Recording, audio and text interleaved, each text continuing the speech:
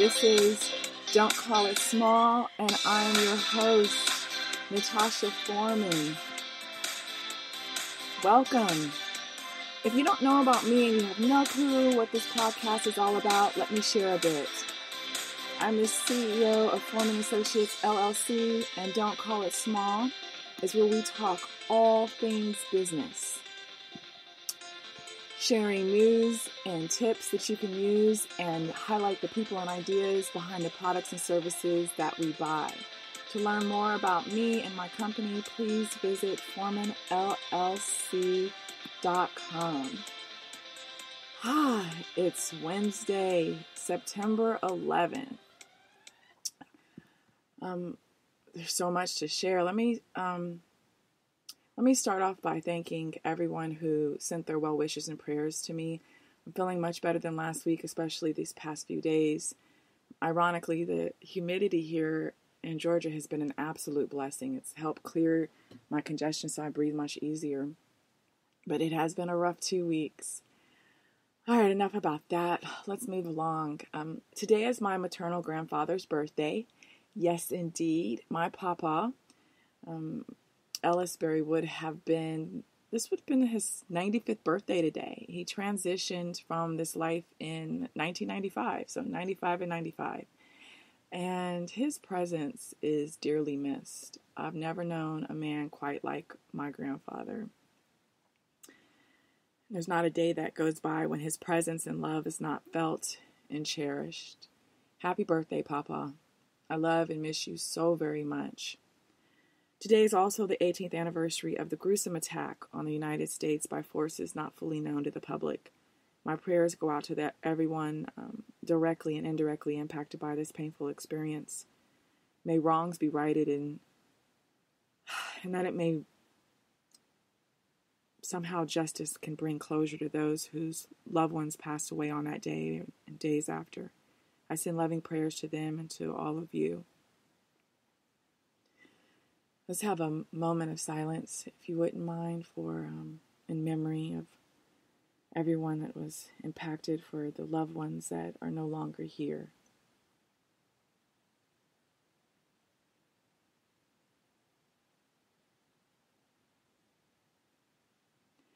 Thank you for that. All right, now let's talk business. Are you guys ready to talk business? I am. In business, there are 4 functions of management that are always utilized. There is planning, organizing, leading, and controlling. Planning states the intended goals and the why, when, where, and how those goals will be met. If you want to take a trip, you need a plan. If you want to start or grow a business, you need a plan. If you need to overhaul your business, guess what? You need a plan. Organizing is the process of pooling your resources and aligning everyone and everything that is needed to make the plan succeed. The goal to reach the goals, right? And leading is exactly what it sounds like. You need to motivate, inspire, encourage, and rally whomever is part of your team to make your dreams come true. Every and all plans need one or more leaders guiding the processes. That then leaves us with the function of control. Now, this doesn't mean aggression or abuse, and it also doesn't mean Janet Jackson's song Control, since that's usually the first thing that comes to my mind. The management function of control is simply the tracking and measuring of your progress towards achieving goals, seeing how far you're on target or you deviate. It's the reports used to track inventory, production, sales, so on and so forth. It's comparing the GPS or roadmap with the street and highway signs to determine if you're on course or off course and whether you're on time or behind schedule. There are countless business examples that I can share today where these 4 functions were blundered by a company, but the one that I've selected to discuss is one that has resurfaced in the news on American Greed and on both Netflix and Hulu. Yeah, let's talk about the fumbled-jumbled business model that led to the disaster once called the Fyre Festival. Do you remember the Fyre Festival? Oh, gosh. I shouldn't laugh. It's just, anyway.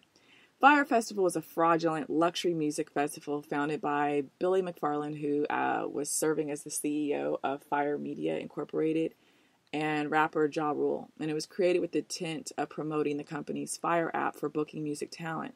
But festival goers weren't privy to that latter fact until after all of this foolishness aired through interviews and investigative reporting months after the festival blew up in the faces of McFarland and Ja Rule. So Fyre Festival, if you don't know, was promoted as being a bigger, better, bolder, and more luxe than all the other festivals combined. And it was to be held in the Bahamas after roughly 4 months of active planning and preparation. Now, you don't need to have a background in event planning to know that a festival of this caliber will need to take more than 4 months to execute successfully. And for those of us with event planning experience, we know that it takes more like 18 to 24 months to plan and execute an event of this magnitude. So it was quoted as being a half built on chaos. That's not a good foundation, right? Being half built on chaos. The festival was to last 2 weekends. It claimed to be the best in food, art, music, and adventure. It was supposed to be on the island once owned by Pablo Escobar and on the boundaries of the impossible. And Fyre is supposed to be an experience and festival to push beyond those boundaries. That was the quest. And so they had promo videos that sold people on being flown round trip on a custom VIP configured Boeing 737 aircraft. And guests would be staying in modern, eco-friendly, these geodesic domes. And they'd unplug from the everyday and ignite their flame, right, there in the Bahamas. Well, in the months leading up to the festival, Fyre Media paid numerous celebrities and influencers to, really, go about touting the festival and talking about how great it was going to be. And they used their social media accounts. And it was also reported that Kendall Jenner was paid $250,000 for just one Instagram post that she sent out to more than her 100 million followers. That's how much that they wanted to get this festival buzzworthy and raise the attention and, of course, get thousands of people to attend. So what's ironic about that is, guess who wasn't at the festival? Kendall Jenner. So people, of course, were assuming that she was going to be there, and if Kendall Jenner is going to be there, that means her brother-in-law, Kanye West, would be there, right? That's what people are tying together. And the Los Angeles Times reported in January 2017 that passes for the festival, which included accommodations and a chartered flight from Miami, were starting at $1,595, but they stretched to the extreme of almost $400,000, which would include a dinner with a performer, and but NPR had also interviewed different attendees who said that they were able to purchase tickets for as little as $900. And from what the reports show is that initially when the Fyre Media team, they initially were doing these $900 tickets, and when they realized that people were really trying to consume those versus the higher end tickets, they shut down the $900 tickets so that you'd have to buy the pricier tickets. Well, festival goers assumed they were going to be getting these high-end accommodations when actually they got half-built amenities, tents that looked more like FEMA tents. There was talk about feral dogs, and the food, this luxury food, if you want to call it, was cold cheese sandwiches. Now, if you want to call them cold cheese sandwiches, that's okay. But if we're going to be literal, they were given styrofoam containers with one slice of cheese on top of one slice of bread, and it was garnished with you can barely call it a salad, right? After being promised local seafood and Bahamian-style sushi and a pig roast. Yeah, so none of that took place, and there was no security or staff to really help the thousands of people who arrived and found themselves stranded. But they had plenty of liquor to numb themselves. Yeah. A handful of attendees did get their super expensive villas they paid for, but many others didn't. And many people who had paid thousands of dollars found themselves outside without anything to sleep on. The festival didn't have all of those tents assembled, and that meant that not all of the mattresses had been unpacked and placed in the tents. So speaking of unpacking, how do you expect your luggage to be transported and delivered to you? If you're going to this festival, this Luxe Festival, how do you think your luggage would be transported and delivered, especially after you pay thousands of dollars for the event? I know you wouldn't expect them to be thrown out of the back of a truck onto the ground for you to try to sort through. Yeah, that's what happened. But why shouldn't you think that, since the organizers transported most of their attendees on yellow school buses after delaying and redirecting them to other parts of the island to try to give their crew more time to finish setting up those tents?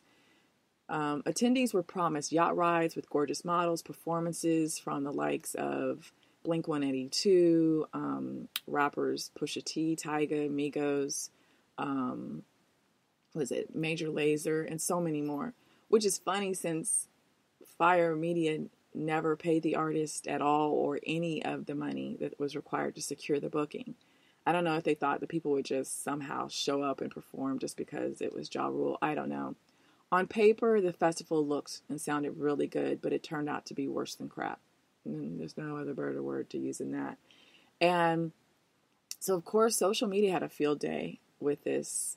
They started using hashtags, creating different hashtags. And this actually, for a lot of reasons, why it never became that known for a lot of people, because certain people looked at this as just being rich people's problems, because who could, what average person can afford a, $1,500, let alone a $15,000 or a $50,000 price tag, except someone with some money or someone willing to sell all of their worldly possessions. So when you pay tons of money to be surrounded by shipping containers and white igloo-like tents and porta potties, I mean, you definitely didn't get your money's worth. So, I mean, porta potties. If I don't even want to pay $500 and end up with a porta potty. Like, it's just not happening. So you also had people that were conned into uploading funds to a wristband to use at the festival. They were told that rather than bringing cash, they just upload these funds and then use their wristbands. And they were told that these bands would allow them to eat and drink, without having to be concerned about shelling out extra money. But here's the thing. The cost of the festival was already supposed to cover food and drinks. So what was the real use of the bracelets? What later was discovered in the various documentaries is that Fyre Festival didn't budget and forecast properly. So they ran out of money about 2 months before the festival schedule dates. So they had to make up that gap and convince attendees to pay for the bracelets. And what do you think these old amazing bracelets got them when they arrived in the Bahamas? Absolutely nothing. Yep. So, and the tie-in to that is because people didn't bring cash or anything, because they thought I've paid for everything. I now have this bracelet. I'm good to go. That meant that people were unable to purchase basic transportation for taxis or buses, which only accept cash. Now, there's a lawsuit, and $100 million lawsuit that says that defendants had been aware for months that their festival was dangerously under-equipped. The island was totally barren, and that the few contractors that had been retained were refusing to work because they hadn't been paid. So yeah, even the workers weren't compensated. And McFarland, he responded in an interview with Rolling Stone by saying that they started this website and launched the festival marketing campaign, and our festival became a real thing and took on a life of its own, and our next step was to book up the talent and actually make the music festival. And then we went out excited, and that's when a lot of reality and roadblocks hit. We were a little naive in thinking for the first time we could do this ourselves. Next year, we will definitely start earlier. If you know anything about Fyre Festival, next year never came up. Nope. McFarland was arrested by the FBI. He went to court. He's now serving a 6-year prison sentence for committing fraud, not only against the festival goers, but also the investors that invested millions into this dream. He defrauded over 100 investors out of more than $26 million. He made repeated misrepresentations about the business. He lied to them about how much money he had placed into the festival, and he told them that the company was already worth at least $90 million, which it wasn't. He also lied to investors, telling them that they would have the right to a payout should the festival be canceled, when in fact he hadn't secured no cancellation insurance policies. So, yeah. We have to sit back and say, what happened? How did this happen? And clearly, they failed in properly and effectively planning, organizing, leading, and controlling. So let's back up and break it all down. First, they never officially partnered with the Bahamas Ministry of Tourism to gain a better understanding of planning and organizing needs. Had they done this, then they would have never scheduled the festival when they did, because they ignorantly planned the festival during the same time the country hosted a huge annual boating event, which gobbled up travel, accommodations, and other resources tied to the island. Had they been asked, the Office of Tourism would have advised them to plan for later in the year or sometime the following year, but of course, not during their most busiest months. They also would have directed them to the right resources for securing the site for the festival. Instead, Billy McFarland, Ja Rule, and the crew, clearly they thought they could just buy an island like you buy a hot dog from the New York City vendor on the corner. The island that McFarland et al. Promised in their promo videos and social media posts was nothing close to what the festival goers arrived to.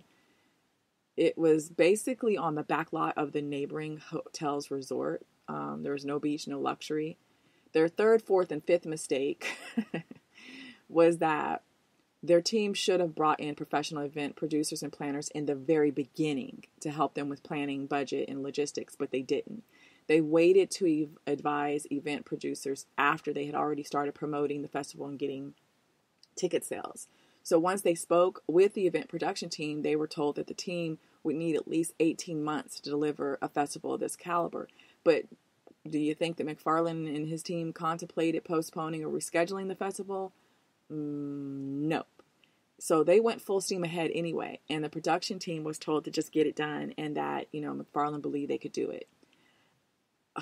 Who knows? So a few weeks before the festival took place, McFarland's company defaulted on nearly a $3 million loan. The lender EHL Funding filed a lawsuit to reclaim that money, while a potential investment from Comcast Ventures, that was worth up to $20 million, fell through at the last minute. And the venture capital firm said that it had passed on the investment after they had done some due diligence on their own. So with a lack of actual capital, Fyre Media, which by then they had already booked, I think, a little over $57,000 in revenue between May 2016 and April 2017. Right? So they only had about $57,000 in revenue, yet they were claiming to be a $98 million company. They were forced to cut corners on the festival. They cut a lot of corners, right? It went from a square into a circle real fast. So they stiffed a lot of the vendors who had done work, from the on-site construction to event planning and marketing. And, McFarland promised they'd be paid once the investments came in, but he knew they weren't going to come in. And so this is what happens when you have a combination of ego and greed that get in the way. The festival co-organizers, McFarland and Ja Rule, now still have this $100 million lawsuit. It's a class action lawsuit that was filed initially by a disgruntled festival grower. And then, of course, they have the $26 million in restitution that McFarland has to repay investors and customers he defrauded. And then he reached a settlement with the U.S. Securities and Exchange Commission over fraud charges in July 2018, when he agreed that he would accept a lifetime ban. He could never serve as a director or officer of a public company. Of course, as you know, there's always loop-to-loops around that. And knowing him, he's going to get out of prison and try to find a loophole with that. The Bahamian workers who slaved away for months are still unpaid for their labor, so, the question is, what about them? But something interesting is this. Guess who's been banned from the Bahamas? They cannot come to the Bahamas. If you said McFarland and Ja Rule, you are correct. Now, Ja Rule claims that he was bamboozled and hoodwinked. Those were his words, not mine, by McFarland. And there's video footage, however, of him on the show, Vlad, where he's bragging about being the mastermind and brainchild of the Fyre Festival. And he claimed that it was all his idea. So, I don't know. You better hope that footage isn't used in the $100 million lawsuit. Or better yet, please, please, please don't proceed with your plans for your so-called new Icon app, which sounds oh so familiar to the Fyre app that you and McFarlane were pitching in 2017. I mean, according to an interview with TMZ, Ja Rule said that, this is quoted from him, "In the midst of chaos, there's opportunity. The goal is to launch a festival in the same vein as Fyre Festival, but functional. Fyre is the most iconic festival that never was.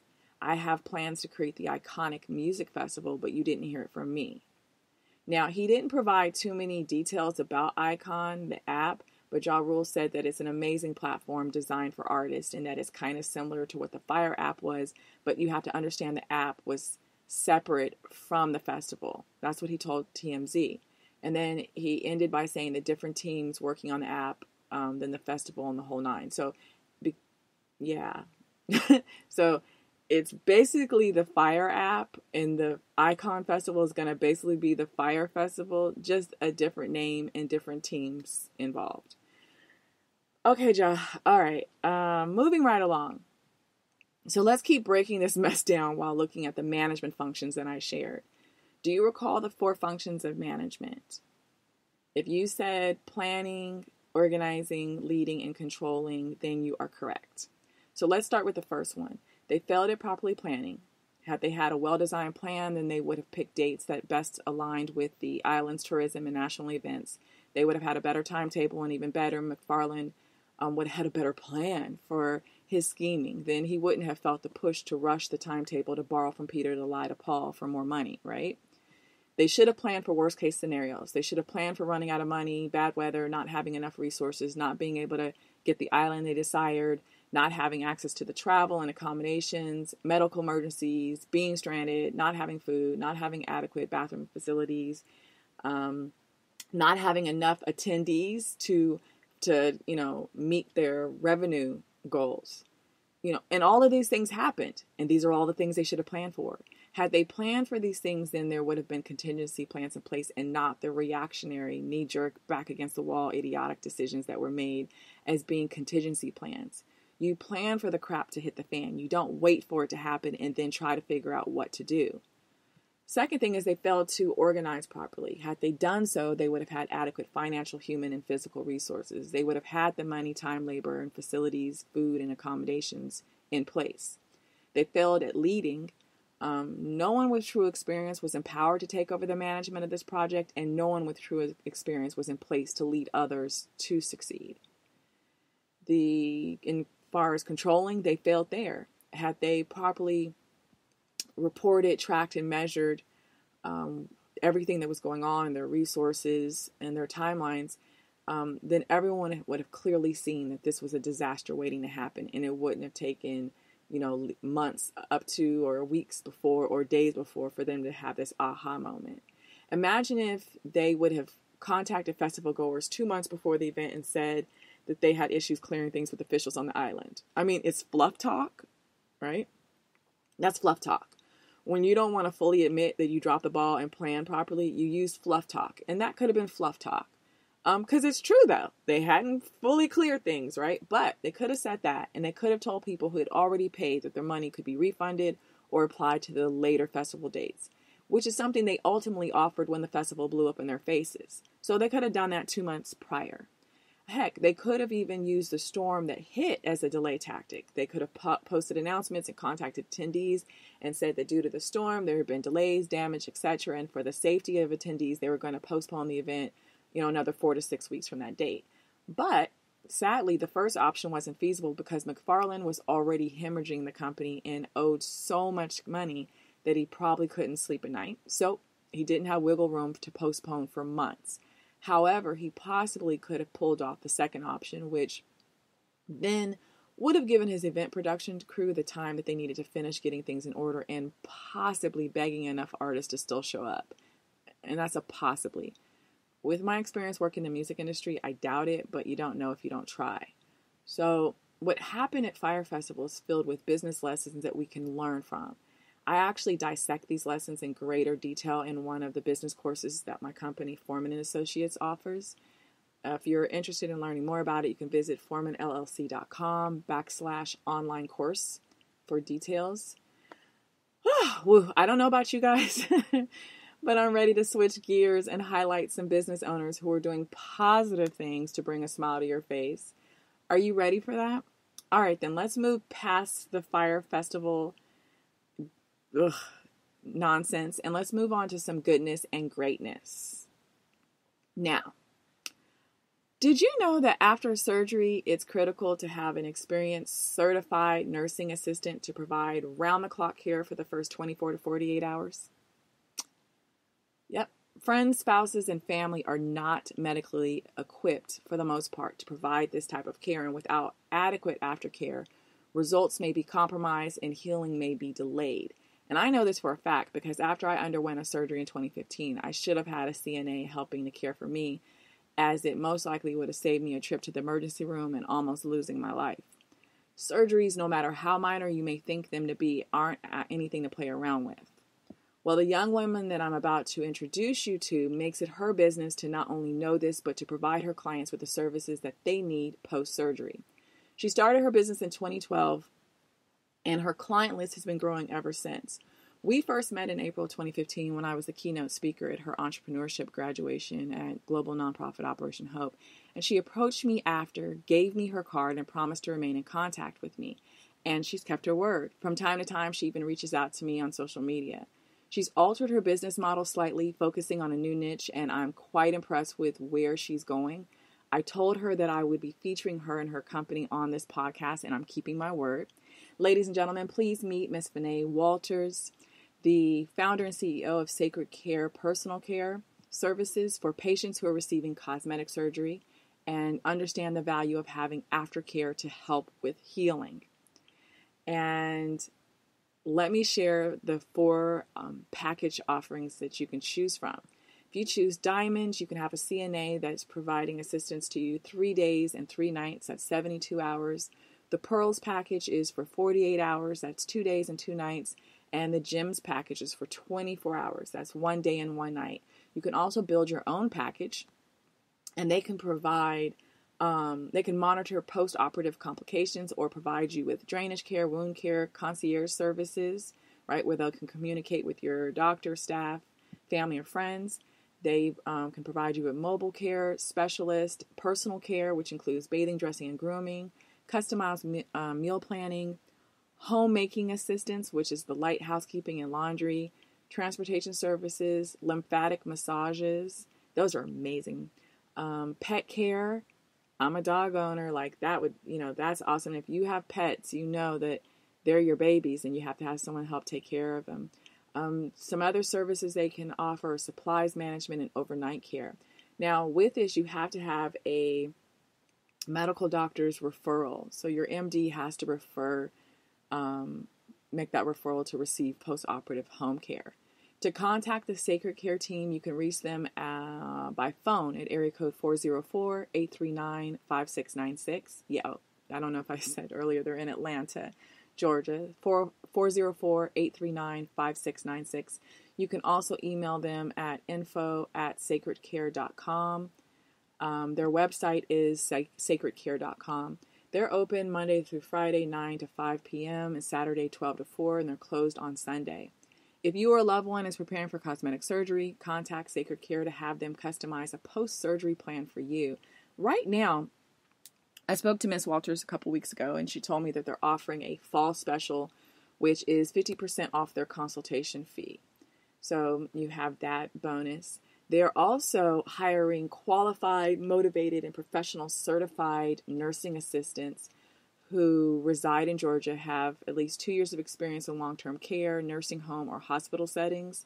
Candidates must have a current CPR and first aid certifications, a negative TB test, and able to pass a national criminal background check. If this is you, send your resume and cover letter to sacredcareatl@gmail.com. To learn more about the organization, please visit their website at sacredcare.com. You can also follow them on Instagram at sacredcare, and it's the _. I am very proud of you, Miss Walters. Keep pushing, keep pressing, keep walking forward, keep praying. There will be rough times and good times, but know that they are all experiences to learn and grow from. Now, let me share a little about the next entrepreneur. I met him the same day as Miss Walters. He is a fashion designer and visual artist who paints abstract designs that are made into limited edition prints on fabrics. That night, he brought some of his designs to the entrepreneurship graduation. His mother beat him to the punch and quickly introduced herself to me, and then she introduced her son. He draped a beautiful scarf around me that night and then showed me several ways to wear it. I ended up buying a few scarves from him that I absolutely love. And I was shocked to know that up to that time, when I first met him, he had already been featured in New York and overseas in Hong Kong. And in 2010, his painting entitled As the Twig Bends, So the Tree Inclines was selected for permanent display in the National Russian Museum in St. Petersburg, Russia. What? Yes. So who is this mystery man? I know you're wondering. Is none other than the extremely talented Cedric Brown, and he is the brilliance behind the company Cedric Brown Collections. Let me share more about Cedric. He received a bachelor's degree in fashion design from the Savannah College of Art and Design, commonly just known as SCAD, and as I mentioned earlier, he took part in Operation Hope's entrepreneurship program to hone his business skills. The night that we met, he asked me to support his efforts in any way that I could, and heck, after hearing his story and seeing his impressive work, I wanted to do something to help him. So I introduced him to a local boutique owner, and I reached out to other businesses and influencers to embrace him and support his company. And of course, whenever I can shout him out on social media, I do. Over the years, Cedric and his company have been featured in Jezebel Magazine, Sheen Magazine, Voyage ATL, Impeccable Magazine, Young Black Entrepreneur Magazine, TheWeekender.com, and on various radio shows. He's also been featured in the Birmingham Times, on CNN, Atlanta Journal-Constitution, and more. So it's AJC. And his designs have been worn by local and international celebrities, influencers, and politicians such as Wyclef Jean, Wale, Angie Stone, Birdman, and actresses Vivica Fox and Lynn Winfield, actress and singer Tamla Mann, Congresswoman Joyce Beatty, who represents Ohio's 3rd District, news anchor Jovita Moore in Atlanta. That's just to name a few. There's so many more. I couldn't fit them all in. There are also a number of Fortune 500 CEOs who proudly rock his designs, such as Denny's CEO John Miller and Lowe's CEO Marvin Ellison. He even has corporate clients such as MGM Resorts International, and that's in their Bellagio hotel brand. His line has been featured at the Essence Music Festival and in boutiques and events around the world. He shared his story and talents with children of all ages at career days events at schools in Atlanta, which I think is so awesome. And during the spring, he collaborated with United Way Atlanta and the United Way of Greater Atlanta, their Young Professional Leaders Group, to raise money for their Home Initiative program. And through sales on his online store, 25% would be donated to the Home Initiative program. Pretty cool, isn't it? Cedric's line has grown from scarves to also include men's neck ties and bow ties, kimonos, socks, pocket squares, and other accessories for men and women. His collections being sold in various stores and boutiques all over, to include Georgia, Florida, South Carolina, and Tennessee. So let's help to expand his brand even further, right? We want to see him in stores all across the country and around the world. I want you guys to visit CedricBrownCollections.com to see his work, to make a purchase or 2 or 10, or to even contact Cedric's team about getting his line into your store or featured at your event.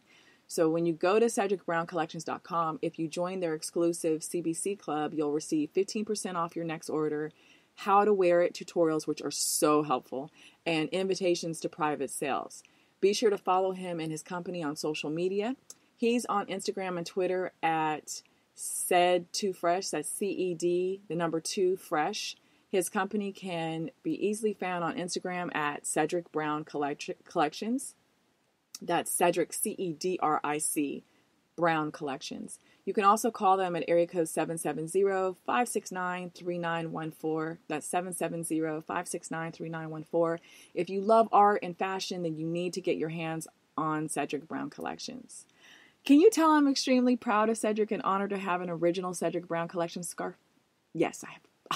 He's brilliant, he's talented and humble, anything that I can do to support Cedric and his business, I will. So make sure that you visit cedricbrowncollections.com today and purchase something special for you and someone you love. And if there's no one that you want to purchase a gift for, you can just send it to me. Now, let me share the third entrepreneur with you. This man is Cedric Brown's cousin, and guess where I met him? Yep, at the entrepreneurship program graduation where I spoke in April 2015. He walked up to me, pitched his service offerings, and gave me his card. Interesting enough, I still have his card. I also have Cedric's and Miss Walters. If you need interior and or exterior painting, remodeling, pressure washing, sheetrock staining, framing, or other commercial or residential services, and you're in Metro Atlanta, then you should consider contacting Fountain & Fountain and speak with their owner, Cartez Fountain. You can call them at area code 770-727-1553. That's 770-727-1553. You can also see a lot of their before and after photos on Instagram. Just go to Fountain & Fountain. They're updating, and that's spelled out, by the way. They're updating their website and building out an app with big plans to blend in tech to reach and serve more customers. So in the meantime, just connect with them via phone and social media. Ladies and gentlemen, Fountain & Fountain does great work at great rates. Check them out today. Once again, their phone number is area code 770-727-1553. Tell them you heard about their services on the Don't Call It Small Business podcast. Now, next up, if you have a car and you like it and you like for it to be clean and you don't want to be the one cleaning it, then I have a possible solution for you. They will clean your car if it's in the state of Georgia or anywhere across the country or even overseas. Yep, that's what they said. They do note that there's increased rates per car per service, and a visit will be applied for travel outside of the Metro Atlanta area. And they also have a special rider terms and conditions that apply for any travel over 25 miles. That includes out-of-state and international travel. But they're willing to travel. So whose company is this, right? I know you're asking, like, well, who is this? It's Victory Detailing Group. They're based in Atlanta, Georgia, and they're led by Tyrone DuBose.